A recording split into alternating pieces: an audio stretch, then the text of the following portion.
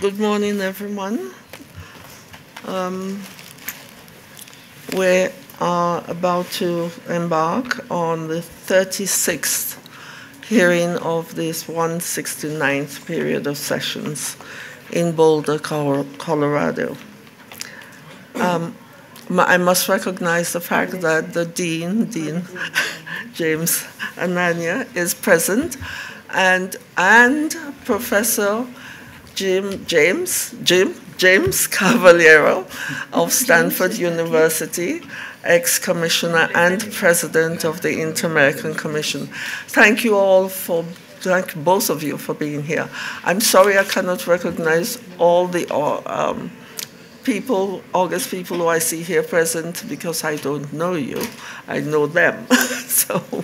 But I do welcome every single person in this room. We're particularly happy that the state is present at this hearing of these two cases, which I'll mention shortly, because it is very helpful when the state is here to respond to what the petitioners submit. We are here to deal with case number 13.154, which relates to 4 million U.S. citizen residents resident in Puerto Rico, and case number 13.326, Pedro Rosario and 4 million U.S. citizens who are also resident in Puerto Rico of the United States. The hearing on this matter, these cases, was requested by the petitioners who are here present. Thank you for being here. And they are present to be heard on both cases. We do have a definitive list of participants for each delegation, but not available here to me. The purpose of the hearing was as requested by the petitioners in the two cases is to produce testimony of one of the alleged victims, Pedro Rosario, former governor of Puerto Rico, to submit the pleadings on the merits. Before I start, I do have a statement to make. I must commence this hearing by pointing out that according to Article 64 of the Rules of Procedure, only the parties, that is the petitioners and the state, are allowed to speak in the hearings concerning individual cases. And of course, if there was advance notice of witnesses who would give evidence. I inform the parties and the audience in this matter that the Commission received a request from Governor Ricardo Rosario and Senator Eduardo Batia in order to intervene during the hearing or in their respective official capacities. The Commission rejected these requests pursuant to the said Article 64 of our Rules of Procedure. I reiterate this position and clarify that according to international law and the practice of the Commission, the United States is represented before the Inter-American Commission in all matters on human rights by the federal government. For those who are not acquainted with our rules, it is the parties, an individual party makes a complaint against their state, it is the state, if it's a federal state, the federal authority and state of that state party of the Organization of American States, which deals with the Inter-American Commission. So I hope that clarifies the position of the Commission in that regard. We have to make disclosure because of transparency, which is a principle we believe in. The hearing will be structured as follows. There will be a declaration by the witness, Pedro Rosario, and the petitioners will have 10 minutes to question him. The state is offered 10 minutes as well to question the witness, and we may have some questions for the witness ourselves within a period of 5 minutes. Then there will be final arguments, I will remind you of these as we go along, by the petitioners of 25 minutes, which would be 12.5 minutes for each petitioner. And then the arguments of the state will be 25 minutes. And any possible comments or questions by us will be 15 minutes. I hope we do have the time to do all that. Without wasting any further time with me blabbing on, I invite the petitioners to make their submission. Good morning. Buenos días. My name is Orlando Vidal. I represent petitioners in the Rosselló case. Thank you for convening this important hearing. I'd like quickly to introduce to you our petitioners and our delegation before turning it over to the declarant. In front of you, at the witness stand, is Pedro Rosselló. Dr. Rosselló is a former two-term governor, senator, pediatric surgeon, and now president of the Equality Commission, which Puerto Rico established as its shadow delegation to Congress, consisting of 2 senators and 5 representatives. Dr. Rosselló serves as a shadow representative. The former governor has dedicated almost his entire life to the cause of equality for the American citizens of Puerto Rico. Here to my right is Luis Berrios. He is the head of our other petitioner, the Unfinished Business of American Democracy Committee. Mr. Berrios, too, is a shadow representative. I'd like to take an opportunity also to introduce to you some of the members of our delegation from Puerto Rico. The governor of Puerto Rico, Ricardo Rosselló, is in the audience, as well as the president of Puerto Rico Senate, Thomas Rivera Schatz. The speaker of Puerto Rico's House of Representatives, Johnny Mendez, is here, and Puerto Rico's Secretary of State and Lieutenant Governor, Luis Rivera, is also here. Our delegation represents almost the entire political leadership of the government of Puerto Rico. Their presence here highlights how important these issues are. I'll have an opportunity to address the commission later and present argument. For now, we offer the testimony of former Puerto Rico governor and petitioner in this case, Pedro Rosselló. I understand the commission is going to administer the oath.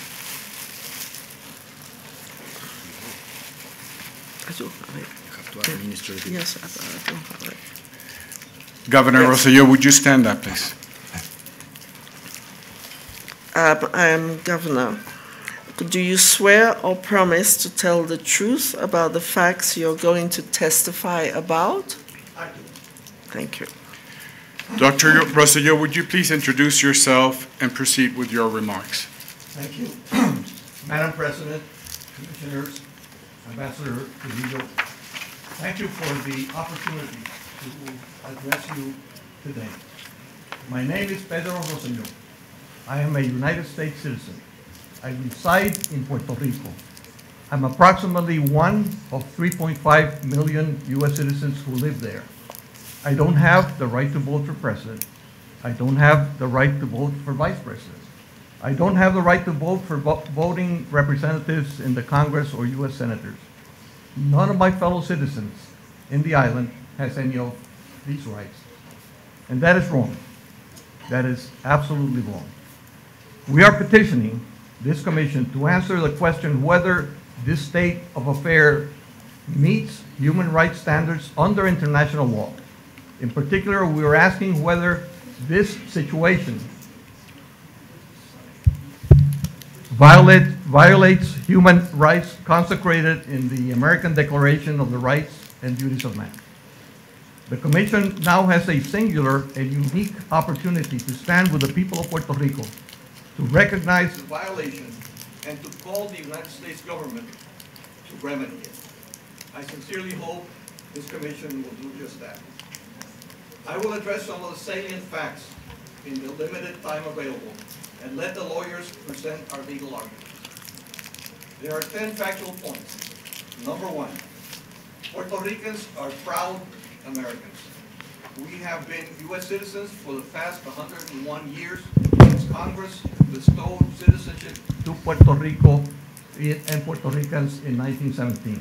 Number two, we live in a territory that has belonged to the United States for the past 120 years, since 1898, at the conclusion of the Spanish-American War. We don't live in a foreign country.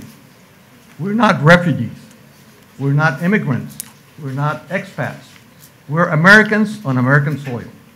But we live in a jurisdiction, Puerto Rico, that could justifiably be described as a geographic civil rights ghetto within our nation.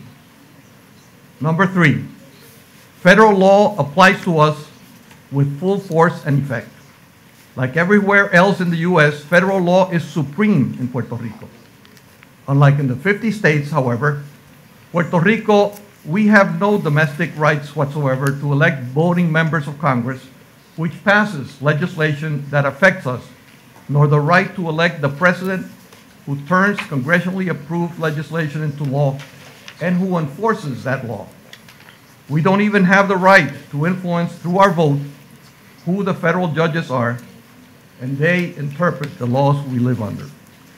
We are completely and entirely excluded from the political process at every level of the federal government, legislative, executive, and judicial. Point four, our sons, upon turning 18, have to register with the Selective Service, and were once subject to conscription. Many more Puerto Rican soldiers, airmen, sailors, and Marines have served bravely and with distinction, have fought, and also have been wounded, disabled, and died per capita more than in the sons of many sons and daughters throughout the states. None of these servicemen had, nor do the active duty service men and women now from Puerto Rico have today, the right to vote for the commander-in-chief who sends them to war, nor for the voting congressmen and women with the power to, under the Constitution, to declare war. 5, while most Puerto Rico residents are exempt from federal personal income tax, there are many exceptions. Everyone in Puerto Rico has to pay federal personal income taxes on any worldwide income. Everyone in Puerto Rico has to pay federal personal income taxes on any income earned in any of the states. All federal employees in Puerto Rico have to pay federal personal income taxes, and we also pay a myriad of other federal taxes such as the federal Social Security taxes, the federal Medicare taxes, federal unemployment insurance payroll taxes, federal import taxes, and federal export taxes, and federal commodity taxes, just to name a few. An analysis based on data appearing in The Economist indicates that we from Puerto Rico pay more in federal taxes than approximately 6 states: Alaska, Montana, North Dakota, South Dakota, Vermont, and Wyoming. Number 6, there are over 40 federal programs that either don't include Puerto Rico at all or discriminate against Puerto Rico and its residents. My 7th point, we are and we were appalled, although perhaps not surprised, by the opposition to our submission on the merits filed by the government of the United States. What shocked us, and that includes, I dare say, every one of the 3.5 million citizens, was the U.S. government's statement to the effect that, and I quote, Puerto Rico is self-governing, end of quote. This is perhaps the most egregious misstatement by the government of the United States in the past 12 years that we've been litigating this case before the Commission. I can categorically state to this Commission and to the United States government that we in Puerto Rico are most certainly not self-governing. That is the whole problem. It is preposterous for the United States government to claim that Puerto Rico is self-governing. The U.S. Supreme Court has repeatedly held we're not sovereign, that whatever authority our territorial has is one derived exclusively from Congress. Today, our local government is under a federally supervision through a federally imposed fiscal control board with vast, broad, and expansive powers over every locally elected government official and any local governmental action. These people are effectively acting as Puerto Rico's overlords. But we had nothing to do with their appointment. We had no authority over them. They are not accountable in the least to the U.S. citizens of Puerto Rico. To add insult to injury, Congress has not even assigned any funds to cover the work of the junta. The hundreds of millions of dollars the U.S. Congressional Budget Office estimates that the junta's operating expenses are costing us are by federal law required to be incurred by the U.S. citizens of Puerto Rico, not by the federal government. Are we self-governing? The U.S. government's claim would be laughable were it not simply and utterly false. Eighth, and importantly, I would be remiss not to mention last year's hurricanes. Everyone knows, in fact, the whole world saw how the U.S. citizens of Puerto Rico are discriminated against.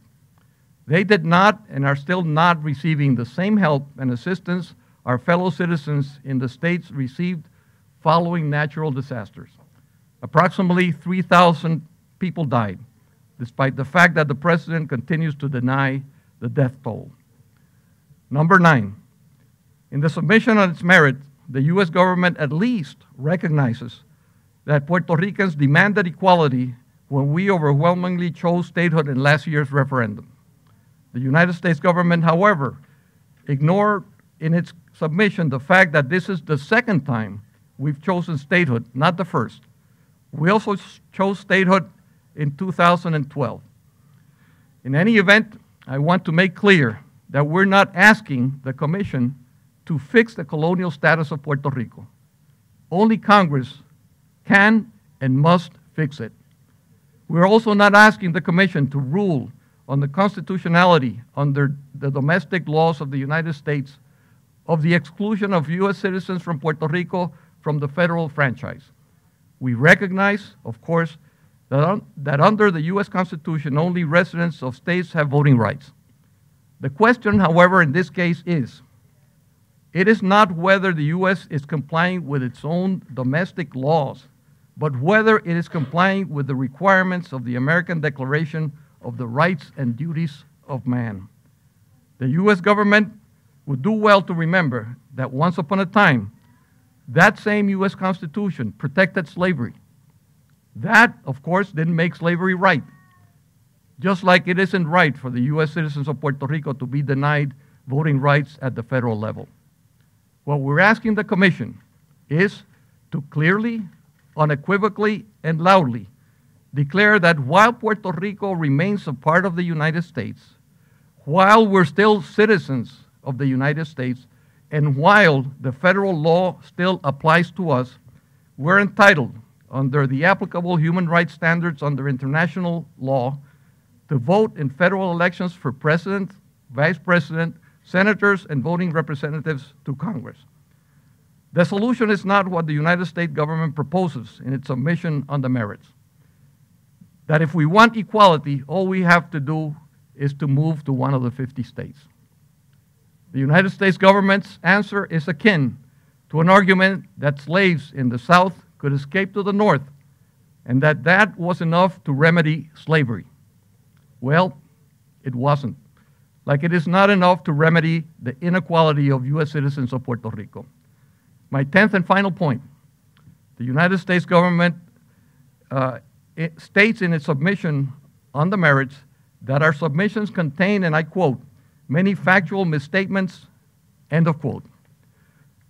That is incorrect. We have presented no alternative facts here. There are no factual misstatements in our submissions. In any event, the government of the United States doesn't identify any. The United States government is trying here to defend the indefensible. And I hope the Commission can see clearly through that and rule for the petitioners and the U.S. citizens of Puerto Rico in our cases. Thank you for this opportunity to address you, for the work you do promoting and protecting human rights, and for your attention today. I welcome at the appropriate time any questions you may have for me. Thank you. Thank you very much. Now the petitioners can question the state. I beg your pardon. First, yes, the state can question the witness. Distinguished Commissioners, good morning. My name is Carlos Trujillo, and I'm the United States Ambassador to the Organization of American States. Once again, it's an honor and privilege to be here today. Thank you for this opportunity to question the witness. At this time, we will defer questioning the witness, and I will turn the floor over to my colleague, Thomas Weatherall, a lawyer with the State Department, to go into more detail. Thank you, Ambassador. Madam President, as you know, not until yesterday did we know the identity of the witness, and not until today did we have any idea of the subject matter of this witness's testimony. This made it impossible, as you can well understand, for us to prepare questions in any meaningful way. Moreover, these are petitions of considerable complexity, and they have a long history spanning more than a decade. And so we hereby reserve the balance of our time for the present witness and ask that that time, approximately 10 minutes, be added to our longer presentation. Thank you for your consideration.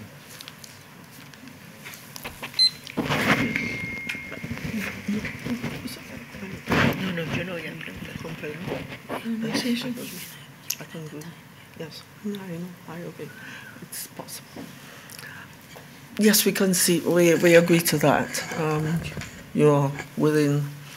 You can do that. Thank you, Madam President. So now you have a question. Now you can. No, it's us. We have to ask questions now. Yes. No questions? How else? Commissioner Hernandez will ask questions. My sister commissioner has none. Thank you. Muchas gracias, señor Rosselló. Yo tengo dos preguntas para usted, si es posible contestárnosla conforme a lo que el conocimiento, la información que usted tiene del caso. La pregunta, en su opinión, ¿cuál es la finalidad que se busca con esta diferencia de trato en derechos políticos entre los ciudadanos de Estados Unidos en general versus los ciudadanos de los Estados Unidos en Puerto Rico? Y segundo, si en opinión de usted esta distinción tiene una razón más histórica que jurídica, que pueda tener alguna explicación de tipo histórico que nos permita a nosotros tener un elemento de juicio adicional para entender la petición en este caso. Gracias. Señor comisionado. No, not yet. Don't answer? Okay. No. I was hoping when we put all the questions, then you answer everything. It will save time. Yes, but you can remind me then what the questions are. Okay. Well, in that case, I suggest you answer now. If I recall, si recuerdo bien, la primera pregunta era sobre intención. ¿Es correcto? Si es sobre intención, en realidad hay que preguntarle al gobierno de Estados Unidos cuál es la intención de mantener esta situación que es obviamente violatoria de derechos humanos, basado en la Declaración Americana que prevalece y que guía a esta comisión. Es una situación anómala. La intención podemos especular, pero no debe ser necesario especular. Ahora, pregunta sobre posibles elementos históricos que puedan dar base a lo que está ocurriendo en estos momentos. Sí, tienes razón. Los elementos históricos se basan en los conceptos de territorios en la historia de los Estados Unidos. Después de 13 colonias británicas que se unen para formar lo que hoy conocemos como los Estados Unidos de América, en 37 ocasiones han habido territorios que han solicitado admisión como Estado en igualdad de condiciones con los demás estados y los demás ciudadanos. 37 veces ha ocurrido eso.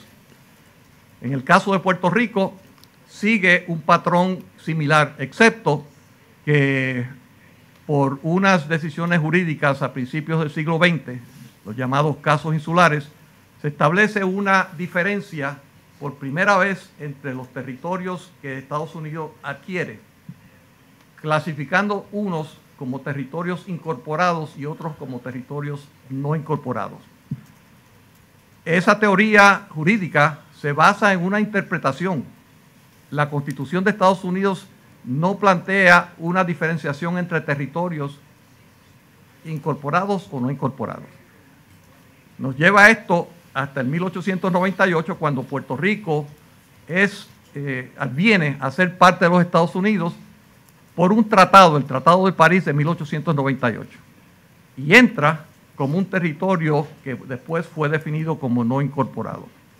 En el 1917, sin embargo, el Congreso de los Estados Unidos concede la ciudadanía americana para todos los nacidos en Puerto Rico. Y desde entonces, los puertorriqueños son ciudadanos americanos por nacimiento.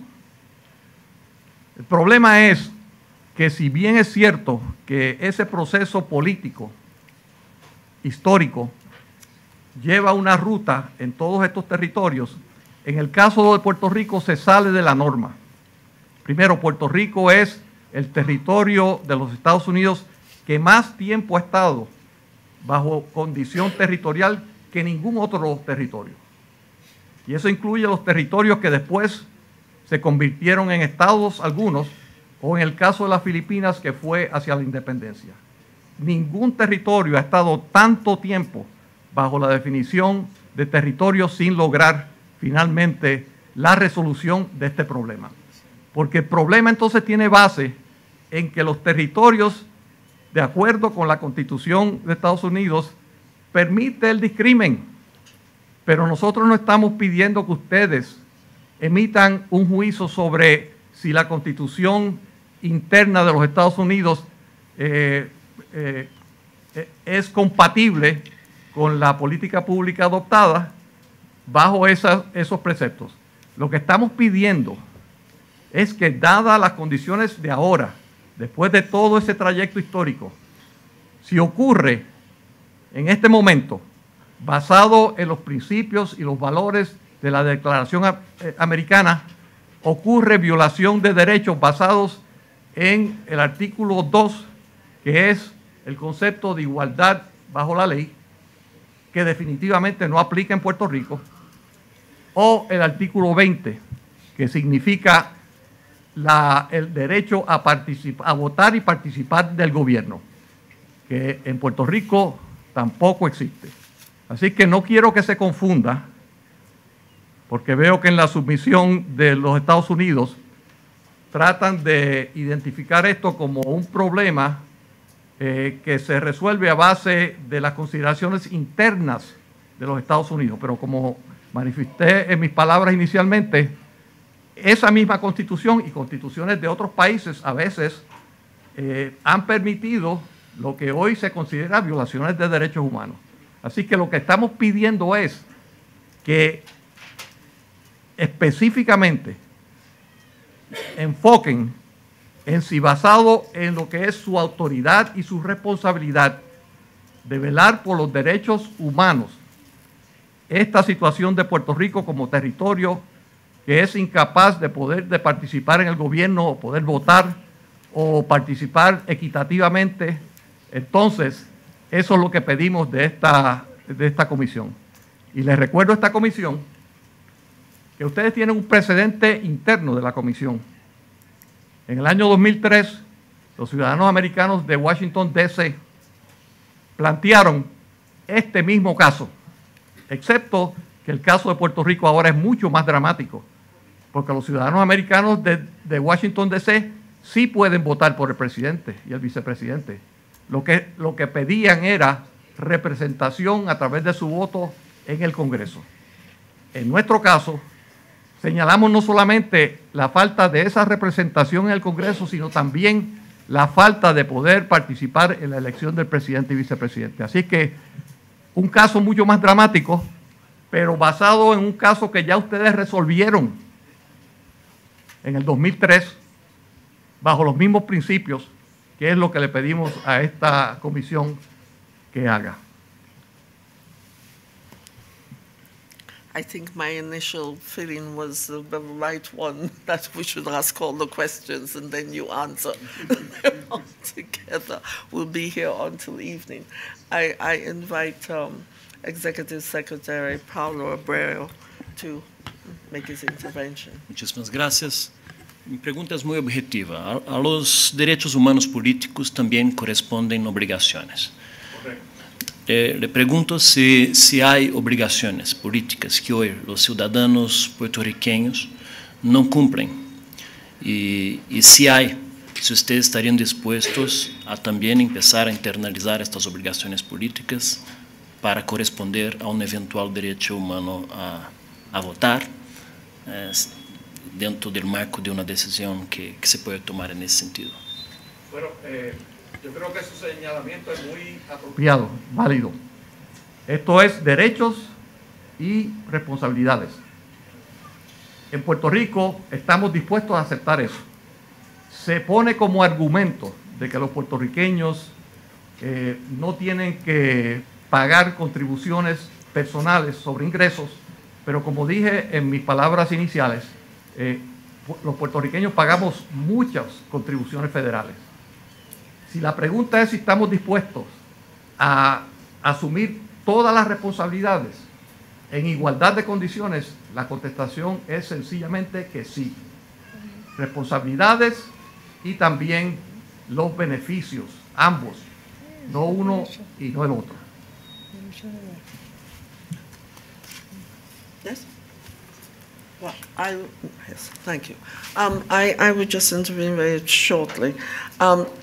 Following on your answer, has Puerto Rico ever been asked whether you would be willing, the U.S. citizens in Puerto Rico have been asked whether you would be willing to pay personal income tax and any other obligations? The U.S. government has not formally asked, but we have formally answered the question before being asked. The answer is yes, and we have done so in public, free, and open plebiscites or referenda. In the last 5 years, 2 times.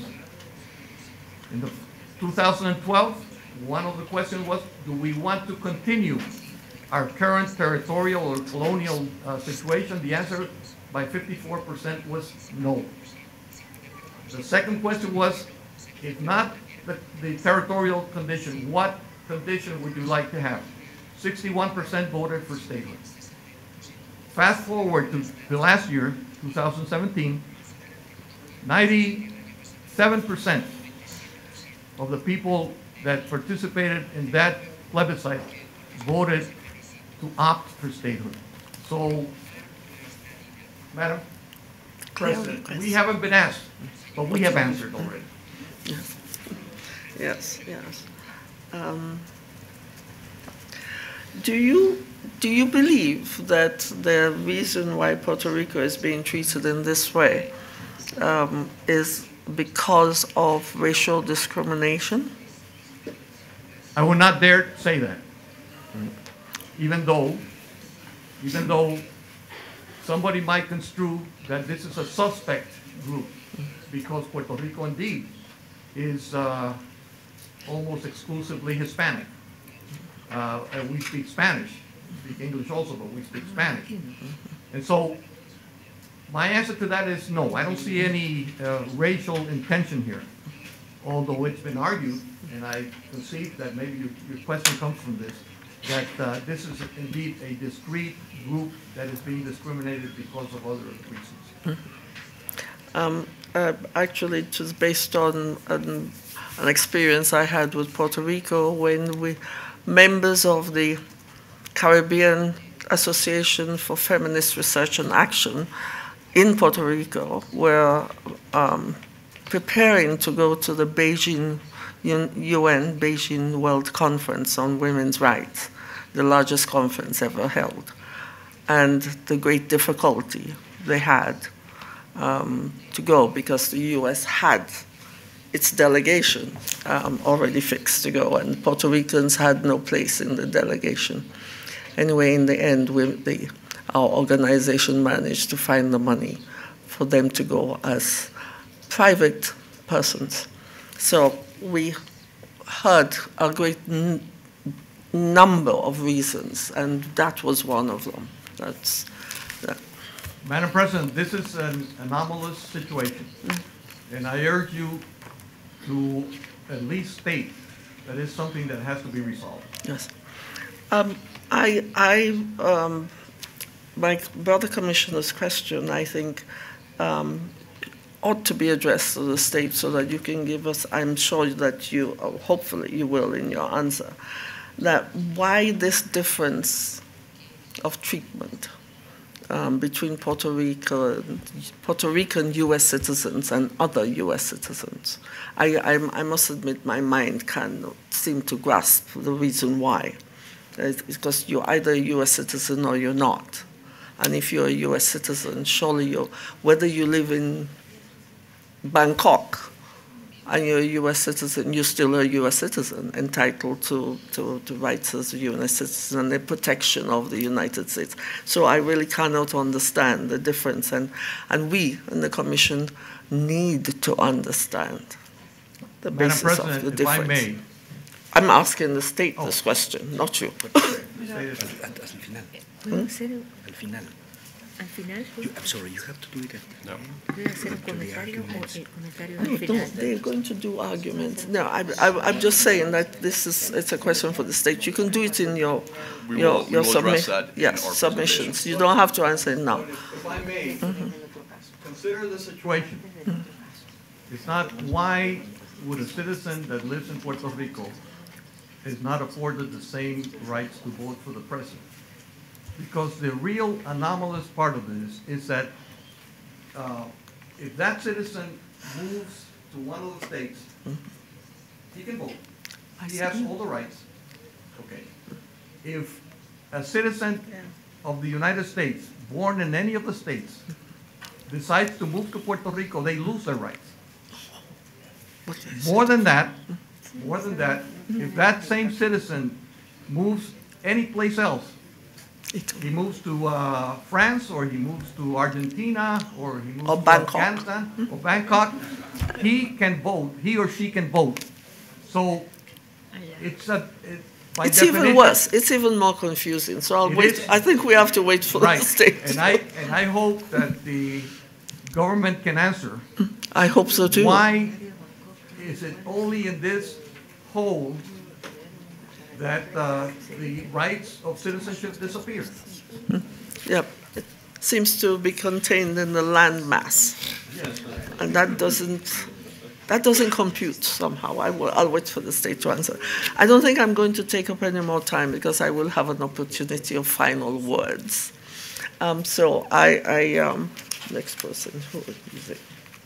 Yes, the petitioners now have 12 and a half minutes each to make their submissions. Okay. Buenos días a todos. Buenos días. Este tiempo va a ser distribuido entre mí y mi hijo, el licenciado Gregorio Igartúa, y yo. Lo anunciamos. Fue anunciado así.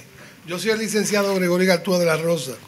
Primero que nada, me reitero en lo que yo diga en términos de los documentos que ya están sometidos ante esta honorable comisión. En segundo lugar, quiero decirles y aclararles varias cosas a ustedes que yo entiendo pueden cooperar a que se entienda esta querella, luego de las muy excelentes expresiones del gobernador Rosselló. Miren, nosotros no somos antiamericanos, nosotros no somos proamericanos, nosotros somos americanos, americanos de cuarta, quinta y sexta generación. Bien, en términos del voto, es muy bien lo que ha dicho el exgobernador, yo le voy a añadir algo. Aquí el problema es el siguiente: yo no puedo votar en Puerto Rico por el presidente de Estados Unidos ni por representantes. Sin embargo, si yo me quedo en Colorado o me mudo a un estado, sí puedo votar. Si vuelvo a Puerto Rico, pierdo el voto. Sin embargo, No, es sencillo. Si yo me voy a un país extranjero, aunque yo no tenga la intención de regresar a vivir de nuevo a los Estados Unidos, puedo seguir votando desde Cuba, desde Corea, desde Rusia, en elecciones federales. Comprendo. ¿Qué pasa? El distinguido delegado de Estados Unidos dice, pero mira, en una forma irrespetuosa y discriminatoria, mudanse a los estados a votar. ¿A quién le dicen eso? Ni a los afroamericanos no le dijeron que se mudaran para el norte cuando no podían votar en el sur.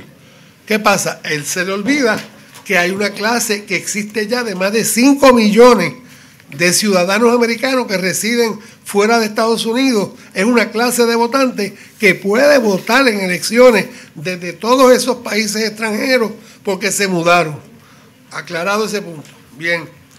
Quiero también decirle lo de los casos insulares. O sea, Estados Unidos adquiría territorios para convertirlos en estados. Eso fue así hasta el 1901. En el 1901, el Tribunal Supremo, en unas opiniones que se llaman los casos insulares, cambió la reglita. La reglita es del Congreso, que es el que tiene la facultad constitucional de decidir lo que se hace con los territorios. Pero vino el Supremo y estableció que los territorios eran para mantenerse como no incorporados o para incorporarlos. Incorporarlos cuando se entendieran que estaban capacitados sus ciudadanos a ser parte de la ciudadanía, de la familia americana. Todavía aquí acuden estos distinguidos compañeros a tratar y buscar de qué forma siguen con la misma regla de demostrarle a ustedes que nosotros no somos parte de la familia americana. Bien, otro asunto muy importante. Nosotros no somos pretenciosos. Ustedes dirán, pero si Puerto Rico no es un estado, ¿cómo ustedes pretenden votar? Pues es muy importante que ustedes sepan por qué queremos votar. En primer lugar, nosotros somos el único territorio que tiene la población mínima necesaria para votar por representante, por 5, y para votar por el presidente. Simpatizo cristianamente con los demás territorios, pero el único que no necesita una enmienda para poder votar es el de Puerto Rico. Nosotros tenemos más de 3 millones de habitantes, votamos, somos ciudadanos americanos, que cuando nos dieron la ciudadanía en el 17, no fue que nos la dieron, nos preguntaron, ¿ustedes quieren ser ciudadanos americanos? Y 99.9 digo, queremos ser ciudadanos americanos. Igual que para el Tratado de París, que éramos ciudadanos españoles, y le preguntaron a todo el mundo, ¿ustedes quieren seguir siendo ciudadanos españoles? ¿O ustedes quieren ser nacionales bajo la custodia y patria potestad de los Estados Unidos? El 99% quiso dejar la ciudadanía española.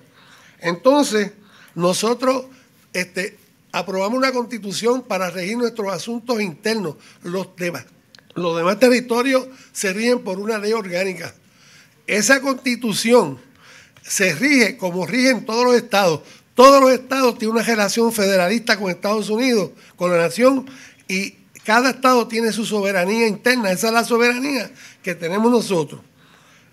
By the way, se me olvidó decir que cuando no somos antiamericanos, hay muchos, a veces aparecen por ahí antiamericanos, puertorriqueños, pero viven en los estados. Quiero que sepan que viven en los estados, no se van a vivir para Puerto Rico. Bien, entonces le juramos lealtad a la Constitución americana. Nosotros tenemos tribunales federales iguales que en todos los estados. Tenemos un comisionado residente, nos cobran más de 3 billones, pagamos más que algunos estados de contribuciones federales en Puerto Rico y nos aplican las leyes del Congreso.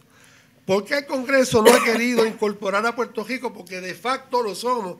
Yo sometí un documento que lo explica claramente hace 3 semanas. No nos han certificado como tal. Somos un estado prácticamente. ¿Por qué no nos han certificado?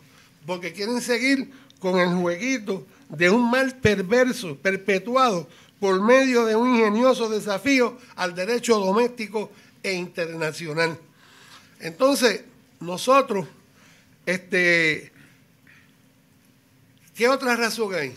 Esto ha creado una confusión en no certificarnos, porque sigue la cuestión de qué somos. Y miren, este caso hay que verlo, esta solicitud, como lo que somos, ciudadanos americanos, no como lo que podemos ser. Finalmente, Estados Unidos está en incumplimiento con los tratados internacionales contrarios a la Convención de Viena de negociar de buena fe y no respetan el Pacta Sunt Servanda.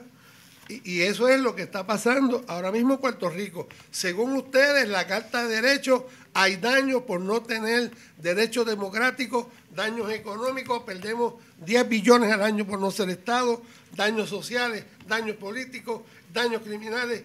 Ese es el Estado de Puerto Rico. Muy respetuosamente solicitamos su atención a este caso que así lo necesita. Good morning to the Commission. While the Commission's record includes many historical facts relevant to this discussion, I reject the idea that it is our obligation to justify why we must be entitled to the enjoyment of our political rights. That would be contradictory. The real question is what compelling arguments could support policies that deprive us of these fundamental rights. In their answer to the complaint, the U.S. government tries to oppose petitioners' argument by advocating a very archaic and watered-down version of democracy and political participation, arguments that contradict the very principles that serve as the cornerstones to both the nation and these organizations' legal and political and philosophical foundations that explicitly contravene international law. Firstly, they proclaim that the American citizens of Puerto Rico have an adequate level of self-government since we fully participate in the state and local political processes. As stated by Governor Rosselló, it is interesting that they are making this argument at a time when a federal oversight board with broad powers go as far as overriding local and state level decisions of these elected officials is in place. Political participation as a right is expressly recognized in multiple international instruments, including those cited in the complaint. And its delimitations have been clearly defined. For example, the UN Human Rights Committee, interpreting Article 25 of the ICCPR, has stated that effective political participation requires the formulation and implementation of policy at the international, national, regional, and local levels, or lack of participation, particularly at the federal, international levels, and now, due to the board, at the local level also, has placed us in a subordinate position, a state of structural disadvantage with strong social and economic implications. Secondly, the State Department declares that the American constitutional system precludes the residents of Puerto Rico from voting and electing officials. This argument fails to recognize that state discretion with regard to the rights of its citizens, at least under international law, is not absolute, but limited to reasonable, non-discriminating conditions, distinguishing between the U.S. citizens living in Puerto Rico and those living in the states for purpose of the right to vote. Eligibility for public office or access to rights is neither reasonable nor objective. If these arguments were valid, then there would never be human rights violations, since most governmental actions are made under the pretext of law. Obviously, most actions are either constitutional or legal, but that doesn't mean that they are legal under international law or that they are moral. Thirdly, the U.S. State Department proposes a very unique solution to our human rights deficiency. They invite us to move to any of the 50 states, and this has been discussed previously. But I would like to say that that in itself is a recognition of discrimination due to residency. This argument is not only disrespectful, but the U.S. would be outraged if any other member state suggested a similar solution to a human rights complaint. We must stress that the Inter-American Democratic Charter not only recognizes the right to democracy, but it defines its essential elements and the obligation to promote and defend it. Indisputably, these arguments are not present. I will briefly take two more issues. First, they argue that we approved the current relationship and we have full knowledge of its limitations. However, besides the plebiscites that have been discussed, basic human rights including those herein being discussed, cannot be either be delegated or surrendered. The notion of such delegation contradicts the very principles of democracy and human rights. Finally, the fact that after more than a century the United States has not provided its citizens with a royal opportunity to enjoy these rights constitutes a blatant violation of their duties under international law. While some may try to defend, rationalize, or even justify discrimination, let it be known that discrimination will never be just, will never be rational, and will never be dignified. We urge this Honorable Commission that its determination reflect these basic principles. I believe it's my turn now for 12 and a half minutes. Thank you for the opportunity to address you again. Again, my name is Orlando Vidal, and I represent petitioners in the Rosselló case. Our case presents broader questions than Mr. Igartua's. We raise not only the right to vote for president, but also the right to full political participation. I'll focus on 3 points only. Number one, the applicable international legal instruments. Second, the applicable legal standards. And third, some brief remarks on the issue of status. Turning first to the applicable legal instruments, the main one, of course, is the American Declaration of the Rights and Duties of Man.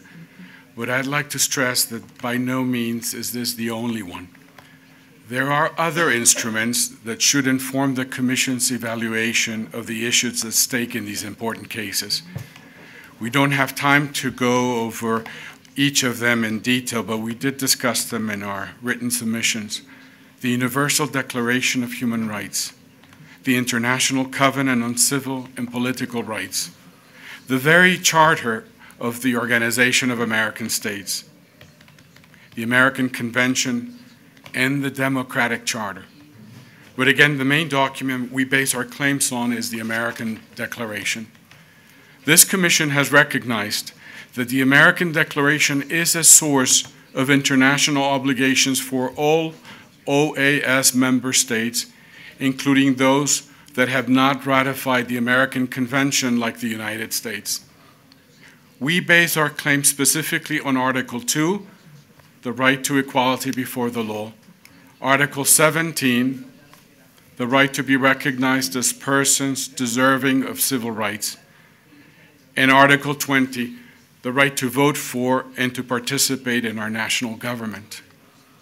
Now, turning to the applicable legal standards. In our submission on the merits, we describe the standards applicable to each of the asserted violations under the American Declaration. In the interest of time, I will focus now only on Article 20 and rely on the other two on our briefs. Under Article 20, the Commission applies a three-part test.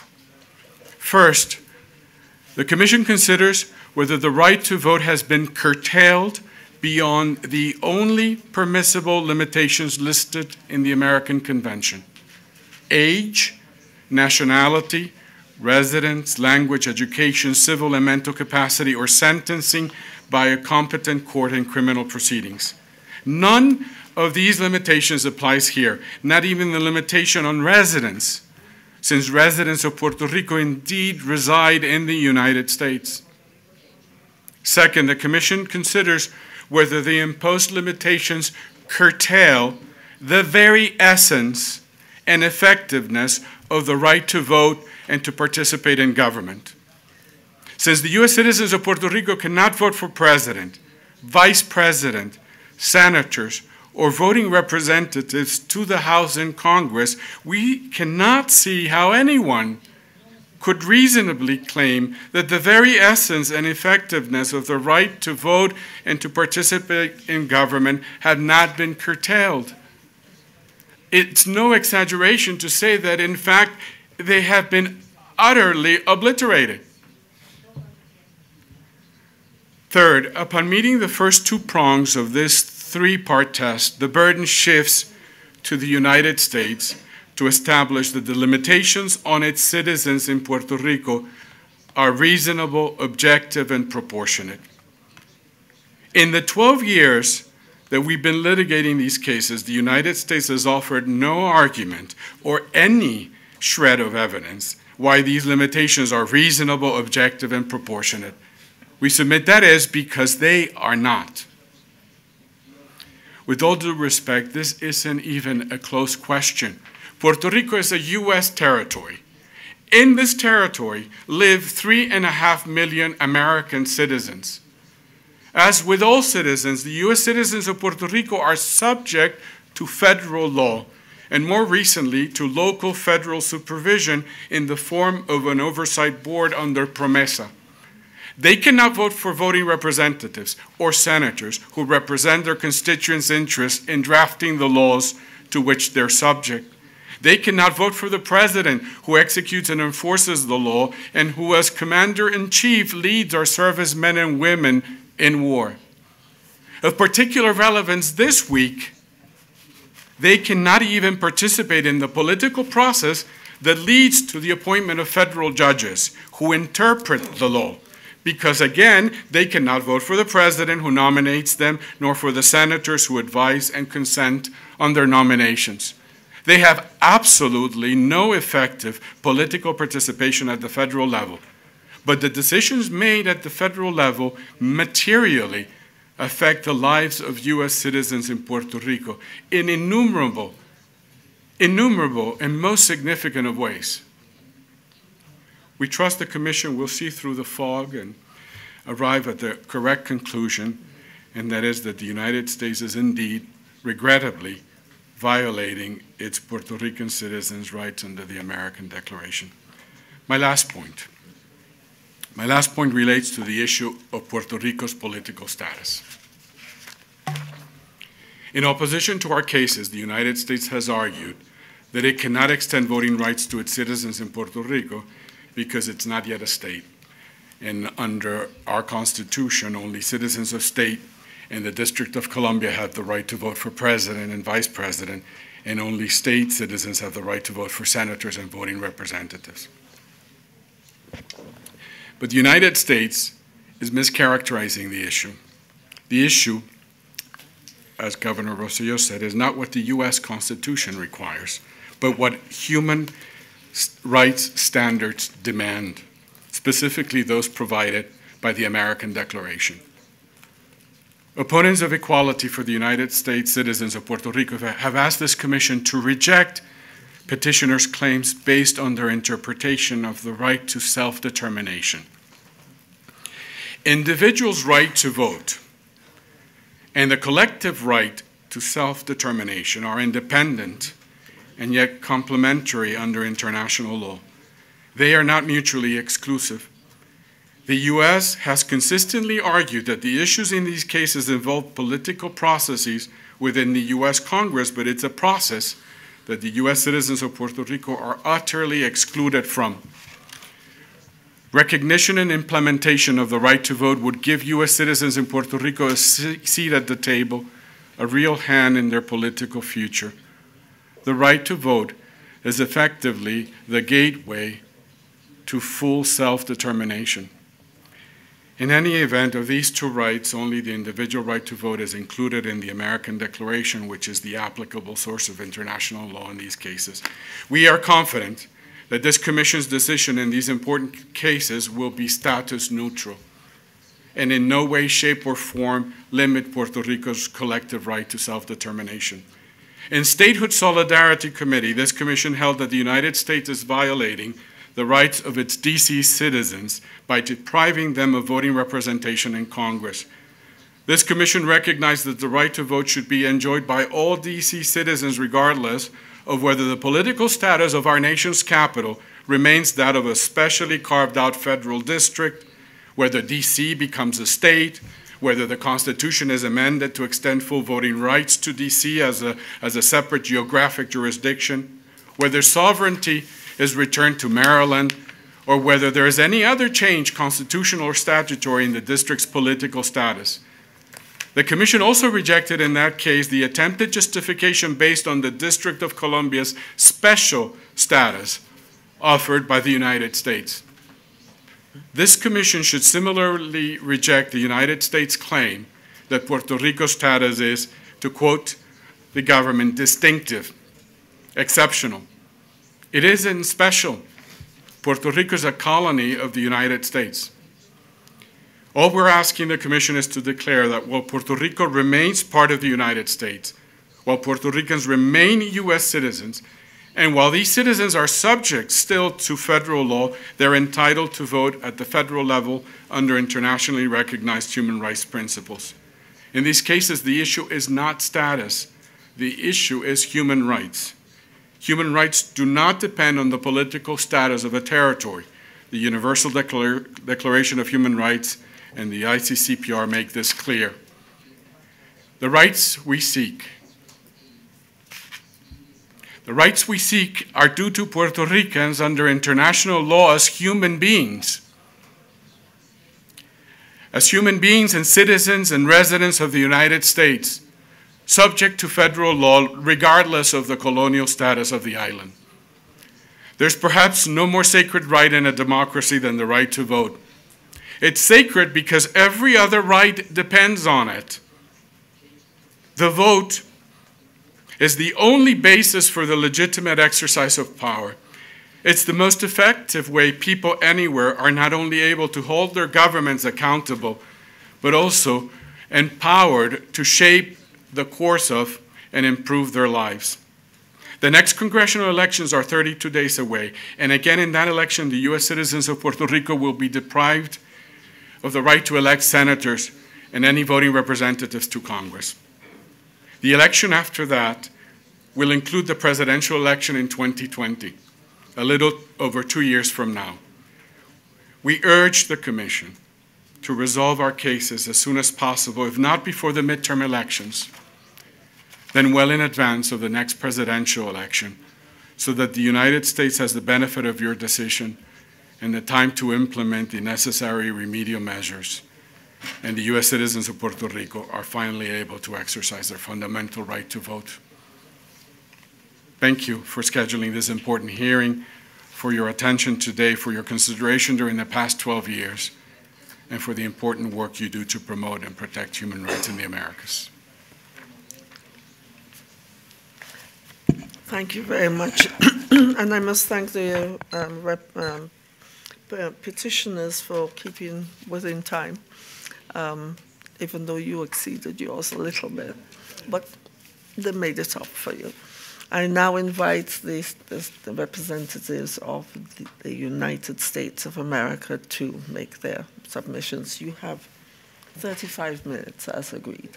No. Thank you, Madam President. And before we begin, I just want to say we take issue with the pointing at us and claiming some sort of individual discriminatory or racist motive. I think it's something that we should stick to the motives of the petition. We should stick to the merits of the petition rather than anonymous attacks directed at people who are here representing the United States government. Distinguished commissioners, secretariat colleagues, governors, Secretary of State, President of the Senate, Speaker of the House, welcome to Denver. We're honored that you are here. Thank you to the commissioners for the opportunity to present the United States position on the Igarta and the Rosello petitions. We appreciate the Commission's efforts to review these submissions. Having said that, on all counts, we think the petitions fail to state a claim, and we disagree with the facts as they have been represented by the petitioners. Both petitions raise the same fundamental issue, the scope of federal representation accorded to the residents of Puerto Rico under the United States Constitution. This is a domestic political issue, if there has ever been one. One which, to our opinion, has yet to be decided. There's been a lot of mention regarding a referendum and the referendum's results. And I think it's important that the Commission take into context the different options for Puerto Ricans. The options that have traditionally been presented are independence, statehood, or status quo. And I think one thing for the Commission to understand in coming to their conclusion is that there's no consensus around a single solution. And as you review self-determination and as you review the principles that are contained in the Declaration, it's very important. I think the petitions, the view that's been presented is that there's unanimous or close to unanimous consent as to our single solution. But we could state as to the referendum that was held in 2017, 97% of the participants favored statehood, but only 23% of the population participated. when historically over 80% of Puerto Ricans participate in referendums. And prior to 2017, each had favored maintaining Puerto Rico's current status. Because as you said, Mr. Arbero, with the obligations and the rights also come the responsibilities. The Iguarta petition focuses on the participation in U.S. presidential elections. The Roselló petition focuses on participation both in presidential as well as the congressional elections. Given the similar legal and factual issues here, we have consolidated our responses to both petitions, and we encourage the Commission to do the same. We hope consolidation will also help the Commission start to clear the backlog of cases like this one, which have been pending now for over a decade. The petitions are framed in terms of voting rights. However, these petitions are really about the political status of Puerto Rico as a commonwealth in the United States federal system. As a commonwealth, Puerto Rico does not have voting representation in the U.S. House of Representatives and the Senate, or voting electors in the Electoral College, just as any other non-state territories in our federal union. Residents of Puerto Rico, as U.S. citizens, are free to reside in the United States that do have voting representation and voting electorates as delineated by the United States Constitution, and to participate in elections for those representatives and electors. The United States Constitution's allocation of representative and electors with respect to Puerto Rico is not inconsistent with the Inter-American Declaration or the Inter-American Democratic Charter. Nothing in the American Declaration entitles Puerto Rico to statehood in the U.S. federal system. I will address this in more detail in a few minutes. But it bears emphasizing at the onset that these petitions plainly seek to litigate the political status of Puerto Rico before this Commission. The Commission should not allow itself to be used in this way. On behalf of the U.S. government, we reiterate our request that the Commission dismiss both petitions in their entirety and wrap up these cases promptly. The petitions are totally without merit and an attempt to convert a domestic political matter into a human rights matter. The question of Puerto Rico's legal status is under consideration now within the United States. Just last year, the residents of Puerto Rico voted in an island-wide public referendum to pursue statehood. The government of Puerto Rico is now pursuing that path, as we see here today, energetically. Finally, I urge the Commission to focus on the subject of these petitions. This hearing is not about the scope of effectiveness or ineffectiveness of hurricane relief efforts after Hurricane Maria, nor are these petitions about the scope of federal relief efforts in Puerto Rico's fiscal crisis. And the question of the political status of Puerto Rico within the U.S. federal system is well beyond the competence of this Commission. The petitioners will seek to have their commissions merge all these issues together and somehow identify violations of the American Declaration. Before I turn to the merits of the petitions, I must make one observation about the competence of the Commission. The only relevant instrument which the Commission could be competent to evaluate in relation to the conduct of the United States would be the non-binding American Declaration. Article 27 of the Rules of Procedure directs the Commission to consider petitions regarding alleged violations of the human rights enshrined in the American Convention of Human Rights and other applicable instruments. Article 23 of the rules, in turn, identifies the American Declaration as an applicable instrument with respect to non-parties to the American Convention. Although Article 23 lists several other instruments, the United States is not a party to any of those instruments. Thus, for the United States, the American Declaration is the only applicable instrument. However, in its 2017 admissibility report on the petition, the Commission indicated its intent to take into account the terms of the Inter-American Democratic Charter, the Universal Declaration of Human Rights, and the Inter-American Covenant on Civil and Political Rights in the present case. Under the rules of procedure, the application of instruments beyond the American Declaration in this present case would be manifestly improper and beyond the competence of the Commission. Turning now to the merits of the petition. The United States Constitution governs how states are represented in the House of Representatives and in the Senate, and how states participate in the Electoral College, which choose the President.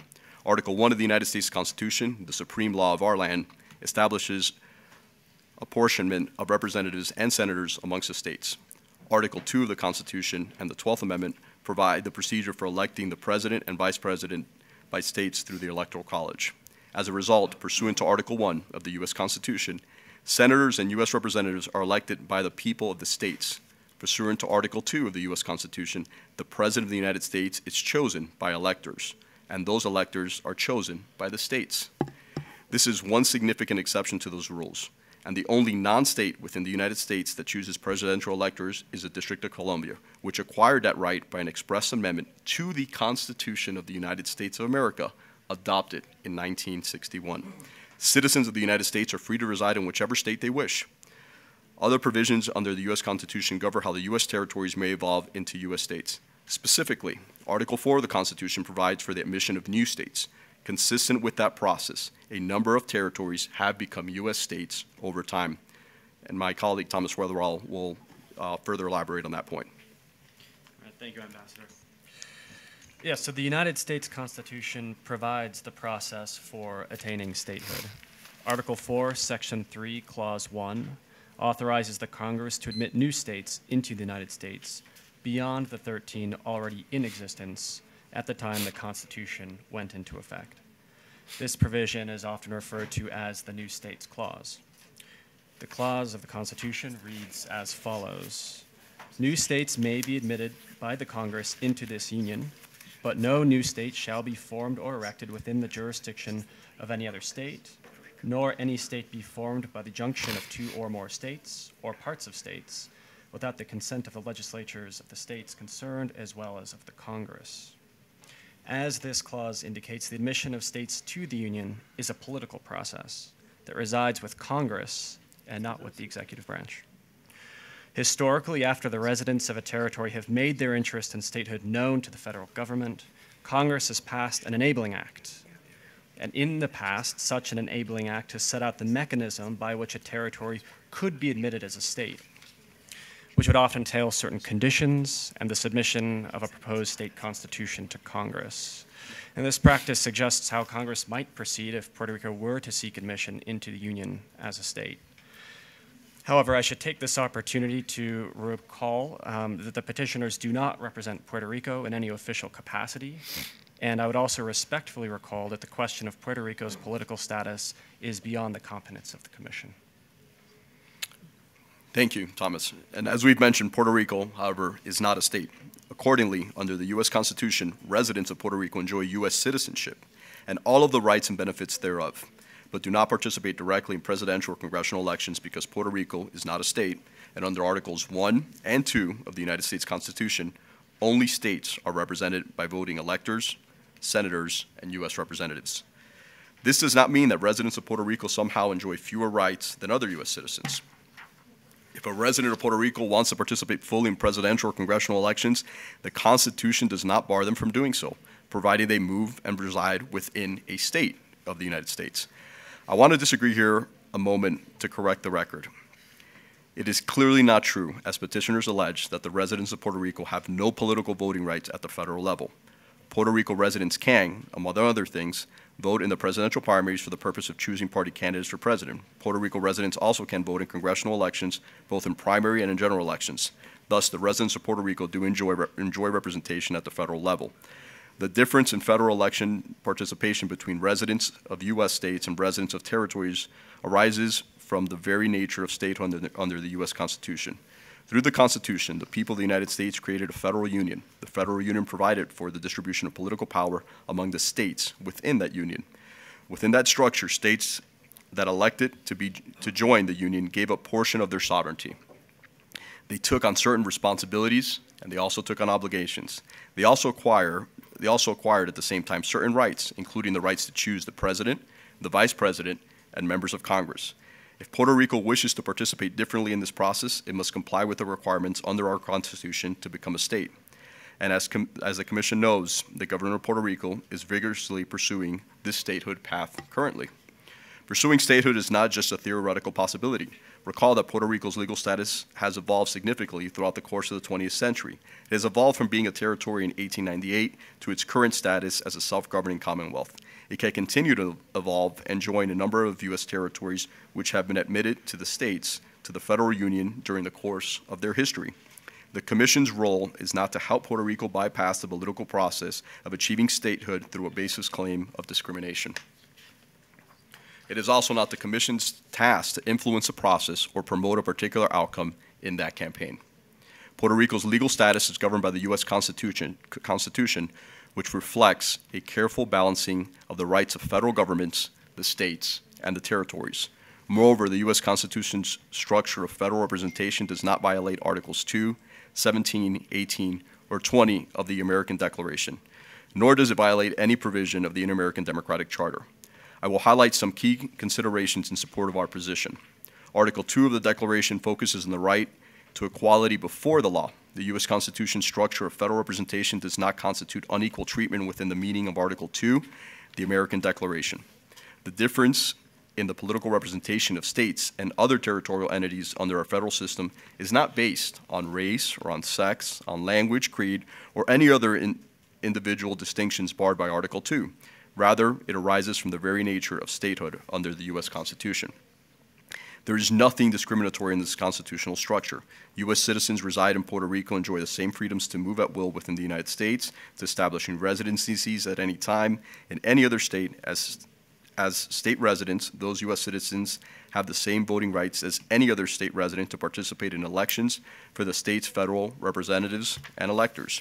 Similarly, U.S. citizens residents in any of the states may at any time move to Puerto Rico and establish residency there, at which time they cannot directly participate in presidential and congressional elections because Puerto Rico, as a commonwealth, does not have voting federal representatives or electors.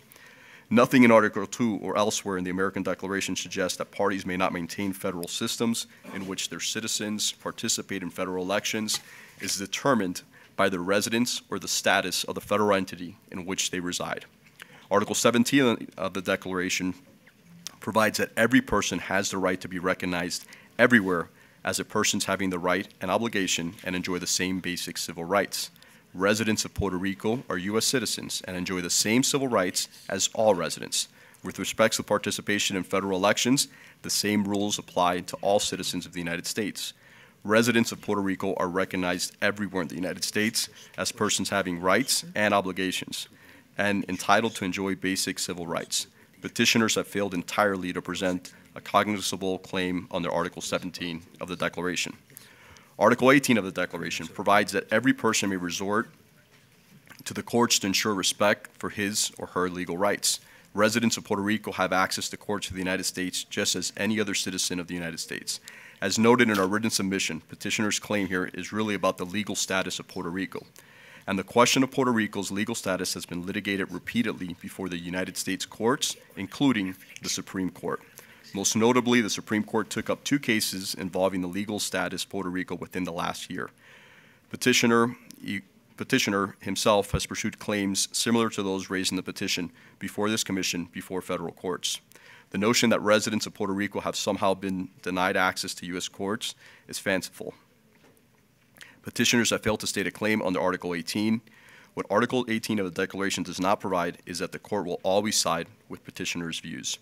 To the extent that the Commission proposes to analyze whether allegedly contradictions and restrictions decisions of federal courts constitute a violation of the petitioner's rights to effective judicial remedy, this evaluation of domestic judicial decisions would run afoul of the Commission's 4th Insta formula. The 4th Insta formula recognizes a proper role of the Commission as subsidiaries to states' domestic judiciaries, and indeed, nothing in the American Declaration, the OAS Charter, the Commission statutes, or the rules give the Commission the authority to act as an appellate body. The Commission has elaborated on the limitations that underpin the 4th instance formula in the following terms. The Commission lacks jurisdiction to substitute its judgment for that of the national courts on matters that involve their interpretation and the explanation of domestic law or the evaluation of facts. It is not the Commission's place to sit in judgment as another layer of appeal, second-guessing the considered decisions of a state's domestic court in weighing evidence and applying domestic law. Nor does the Commission have the resources or requisite expertise to perform such a task. Article 20 of the Declaration provides that every person having legal capacity is entitled to participate in the government of his country directly or through his representatives and to take part in popular elections which shall be set by secret ballot and shall be honest, periodic, and free. The residents of Puerto Rico have that right. The residents of Puerto Rico, for example, elect their own governor and Senate and House of Representatives. They also have the right to vote in the U.S. elections in various capacities and even have the right to vote repeatedly on our fundamental legal relationships with the United States periodically throughout the public referendum. And as noted earlier, the residents of Puerto Rico are represented by an elected delegate to the United States House of Representatives known as the resident commissioner. As such, residents of Puerto Rico participate in both government of their country as well as popular elections. But the Declaration does not dictate the exact modalities of such participation in elections. Specifically, there's no indication, for example, whether political participation may or may not be effectuated through federal states. There is also no indication of whether political participation should be by a majority or a proportional rule, whether there should be a popularly elected president, mayors, regional councils, a parliamentary system, bicameral system, federalism, or any other specific feature of democratic participation. Further, there is no allegation that petitioners are prevented from residing anywhere they choose within the United States, including the states where they could participate in different federal elections. Similarly, Article 20, nor any other provision of the American Declaration mandates that every federal office be subject to universal popular election by every citizen. Petitioners suggest, for instance, that Article 20 requires the United States to permit the popular election of federal judges. However, nothing in Article 20 supports that claim. In the United States, federal judges are appointed under the Constitution by the President, with the advice and consent of the United States Senate. Moreover, the idea that a state's constitution can regulate representation at the federal level is not dissimilar to the decision taken by some nations to exclude overseas residents from voting in elections or otherwise restrict participation in elections based on duration of stay abroad. Finally, petitioner's suggestion that participation in particular U.S. federal election is an intrinsic human right that flows from citizenship is simply not supported by the plain text of the American Declaration.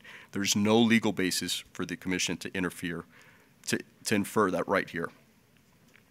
In sum, there is good reason for the Commission to exercise restraint in considering these two petitions. Constitutional issues surrounding the appropriate framework of federal entities are complex political issues that far exceed the competence of the Commission. As a result, we believe that both petitions fail to state claims that warrant the Commission's review. Therefore, we respectfully request the Commission dismiss both petitions in their entirety. The petitioners would have you believe that dismissing the petitions as they put, it would be turning a blind eye to the unfinished business of the American democracy. All democracies are works in progress. And an equally important point is that people of the state who have the responsibility to continue to perfect the state's democracy. It is not the task of the Commission. That is not what the American Declaration requires. It is not what the Declaration states. The United States is a vibrant democracy and will continue to remain a democracy and work with Puerto Rico as part of our federal union. Thank you.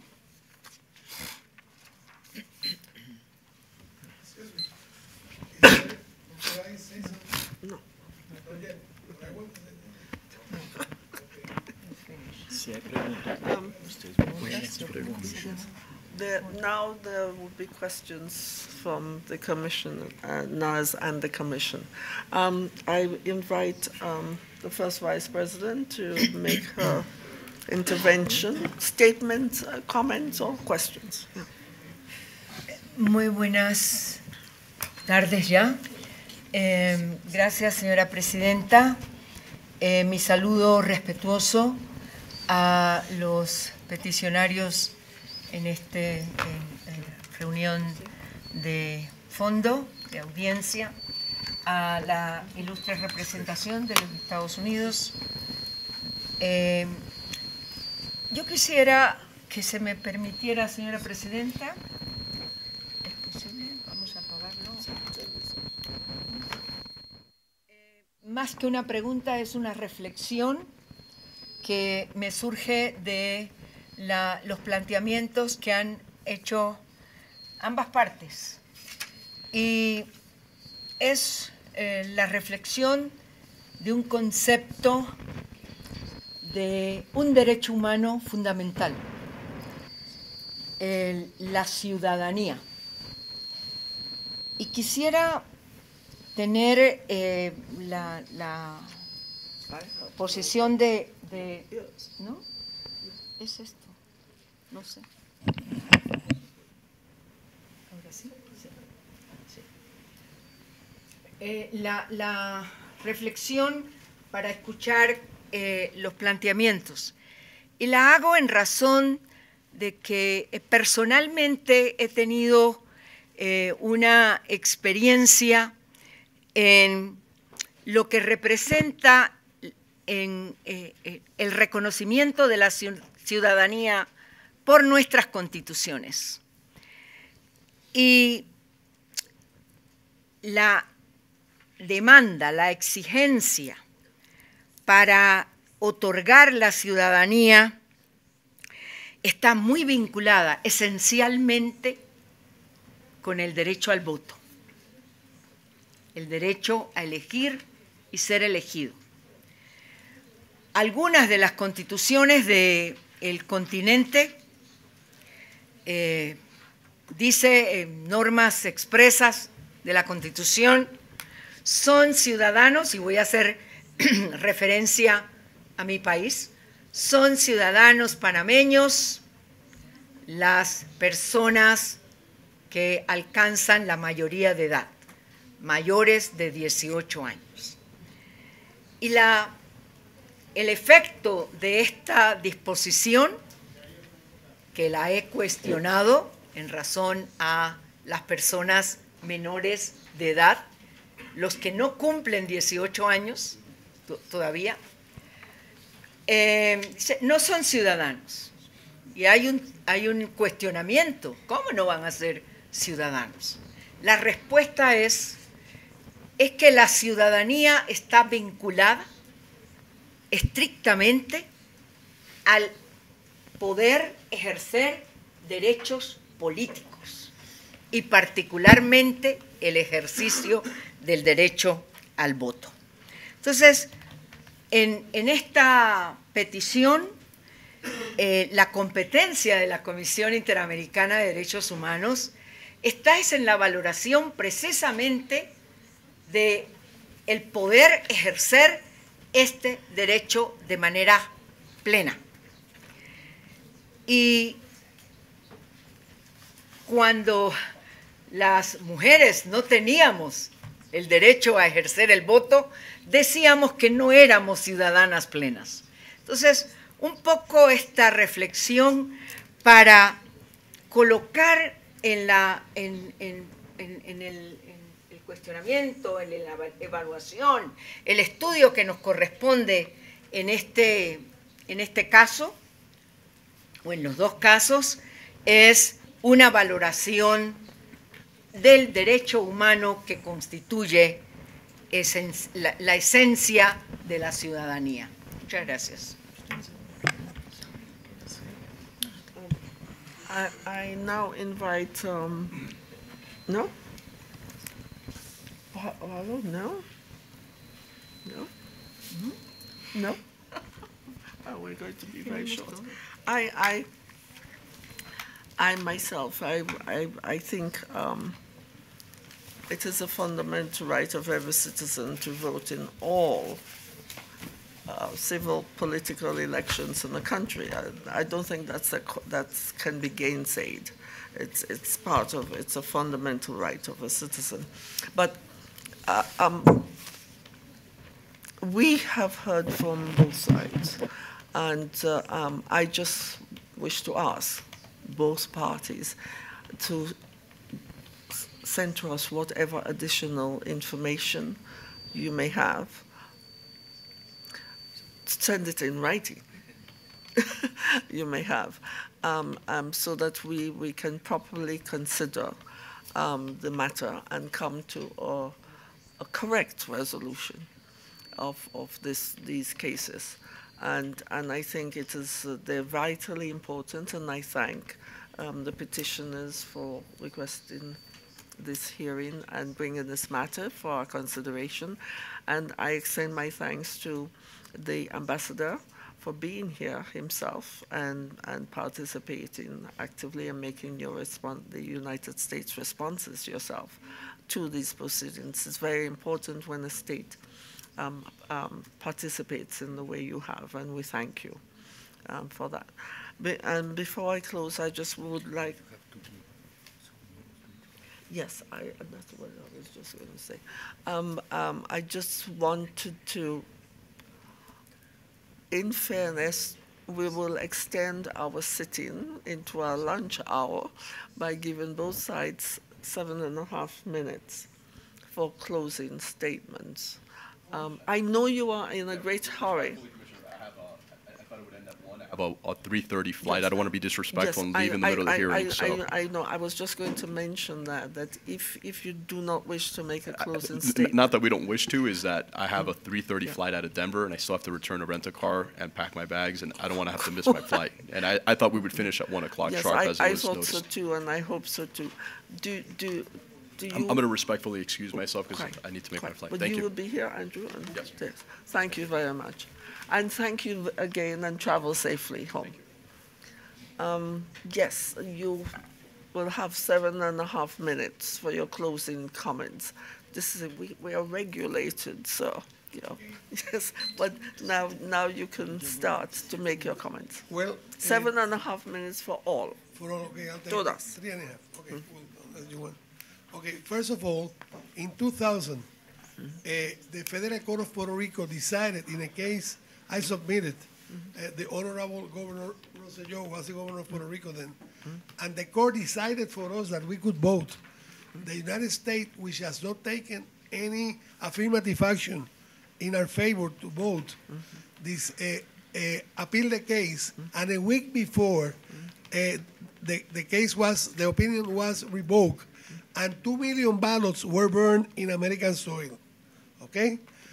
2 months ago, I had the case of requesting the right to vote for representative. I exhausted the remedies. And I want you to know that we are not pretentious. Of 7 judges in the appeals court, 3 of them decided for us. So, then I also wanted to tell you that this case, as I said, has to be decided not on what we can hypothetically be in 2 years or 5. We are American citizens. It has to be there. And then the case of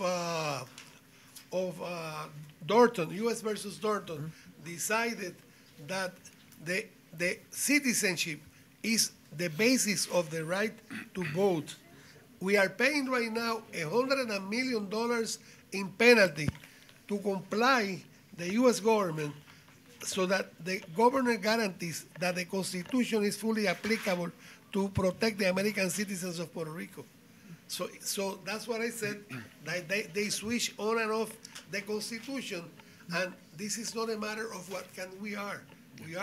We are American citizens in a de facto state, I have 2 brief comments, very, very briefly. Number one, I want to stress that the United States, the presentation seems to give the impression that the U.S. Constitutional interpretation of the relationship between Puerto Rico and our rights has been consistent throughout the last 100 years, and that's clearly not correct. It's very contradictory, and we are full American citizens sometimes when it's convenient, and some other times not so much. And finally, they fail to address most of human rights, the nature of the human rights issues involved. They are stressing, I would characterize as a 19th century sovereignty perspective. Human rights, by their very nature, are a limit to state sovereignty. They are not incompatible, but they are a limit. If not, then, as I stated earlier, there would never be human rights violations because most actions are made under the guise of law. I don't know how much time I have, but I'll make it very, very quick. 3 minutes? 4 minutes, okay. Hopefully I won't take that time. You can see the passion in this room. This is very much a family dispute. And as we all know, very often, family disputes are the most heated of disputes. We love our country, but our country is not doing right by 3.5 million of its citizens in Puerto Rico. I appreciate the comments of our government. I appreciate the constitutional lessons that they have tried to impart the Commission, and maybe us as well. But this is not a complex matter. We have been at this for 120 years, 101 years with the enjoyment of our U.S. citizen citizenship. And we agree very much with the comments made by you, Commissioner Troitiño, that citizenship means very little when you do not have the right to vote. But we are not, in all due respect, only arguing that it is citizenship that gives us the right to vote. It is citizenship, it is residence in the United States, and it's citizenship with residence under federal law. Those three things should give us the right to vote.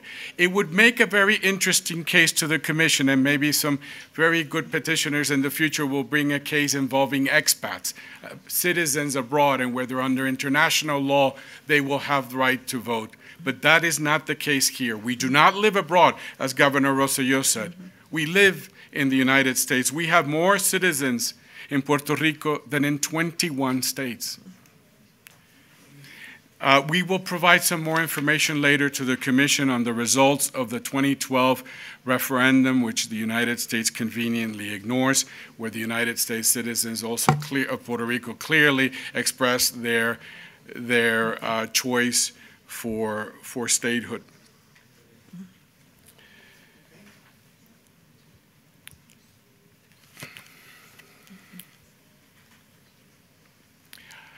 All I can end with is with the following.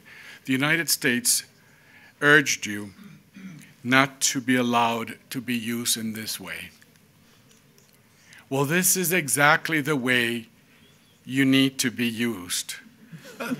To declare clearly where there is a violation of human rights, that there is a violation of human rights, and you would be failing, with all due respect, in your duties by not being used, as the United States says, in this way. So we urge you to allow yourselves to be used in this way, which is the right way. Thank you again very much for your time and consideration. Thank you.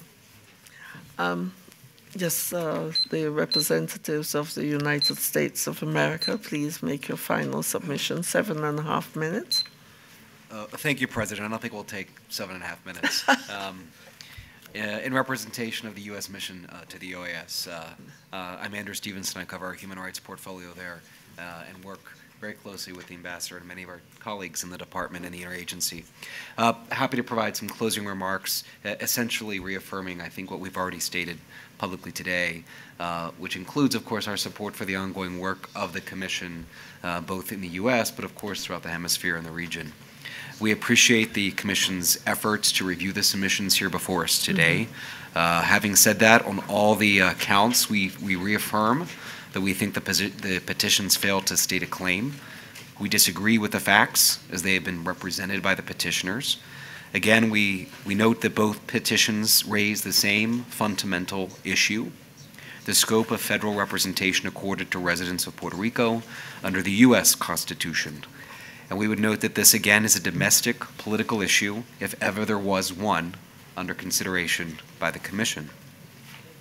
The petitions are clearly framed in terms of voting rights. However, these petitions are really about the political status of Puerto Rico as a commonwealth in the U.S. federal system. The U.S. Constitution's allocation of representatives and electors with respect to Puerto Rico is not inconsistent with the American Declaration or the Inter-American Democratic Charter.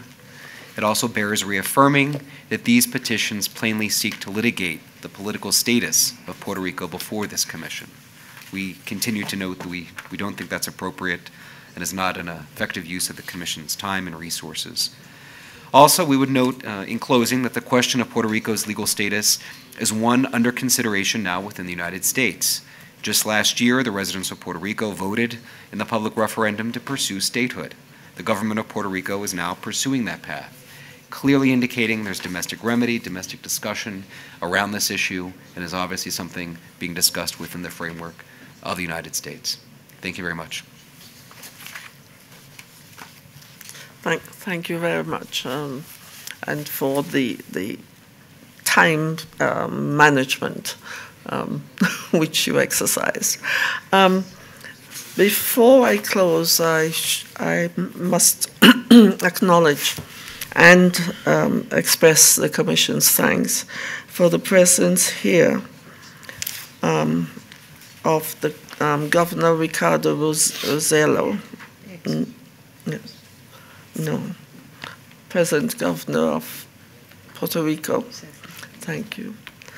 And the Honorable Luis Gerardo Rivera Marin, Secretary of State for Puerto Rico. Thank you for being here. The Honorable Thomas Rivera, President of Puerto Rican Senate. Thank you also for being here. And this Honorable Carlos Johnny Mendez Nunez, Speaker of the Puerto Rico House of Representatives. Thank you also for being here. And I thank all of those here present. I will not make any comment in relation to the content and substantial arguments which have been made before us, as I'm entitled to do in my closing address. I think we can save that for our decision at the end of the day in evaluating what has been argued here before us. I just wish to thank the members of the public who have listened to the matter, and the interpreters, and to you, Mr. Rosello, Governor, ex-Governor of Puerto Rico, and witness in this matter.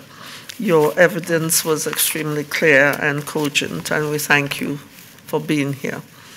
And we thank the technicians and, of course, all those who have assisted in this process. I thank the Secretariat members at the table with us. That being said, this hearing is at an end, and we will say goodbye as far as hearings are concerned, our final hearing for this 169th session. Thank you very much.